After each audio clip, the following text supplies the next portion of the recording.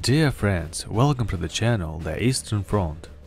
Today I continue the series of short video about the last moments before the execution based on photos.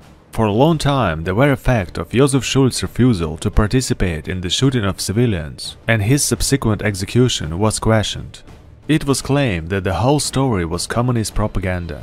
The Schultz family received an official notification that Corporal Josef Schultz gave his life for the Führer and the Reich in the battle with Tito's bandits.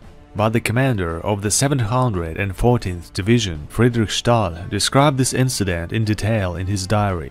Photos taken by one of the members of the fighting squad were even found. In one of them, Josef Schultz, without a weapon and without a helmet, goes to a haystack to stand among those being shot. The exhumation of the remains of the deceased, carried out in 1947, put an end to the dispute. Among the 17 buried, one was in the uniform of the Wehrmacht troops. After all, Josef Schultz didn't die in the battle, but was shot. Dear friends, that's all for today. It was Tim and the Eastern Front channel.